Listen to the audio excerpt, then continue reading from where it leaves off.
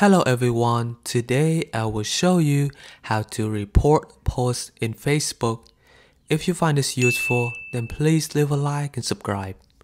So first you need to go to Facebook, and let's say you want to report this post. What you want to do is you want to click on the three dot next to the follow button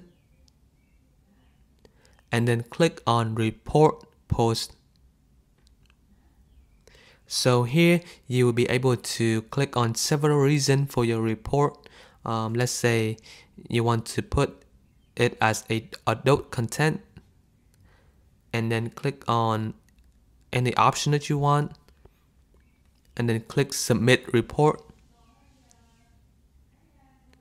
So your report has been submitted.